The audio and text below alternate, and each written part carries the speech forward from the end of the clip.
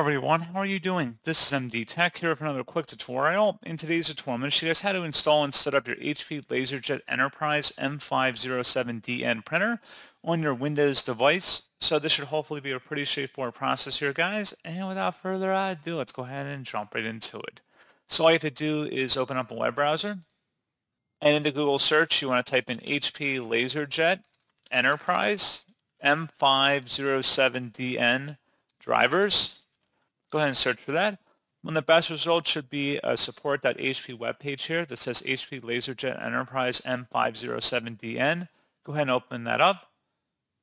And then on this page, you want to scroll down and select the HP LaserJet Enterprise M507 series full software solution. Select download.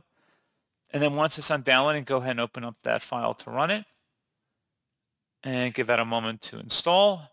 And it should be a signed verified driver from HP Inc. You want to go ahead and select yes to run it. You want to proceed with the installation here of getting your printer configured to your device. You want to accept the license terms and accept them, and then you can select if you want to connect to your printer and whatnot. So pretty straightforward process on that, guys, and as always, thank you for watching. I do hope that I was able to help you out, and I do look forward to catching you all in the next tutorial. Goodbye.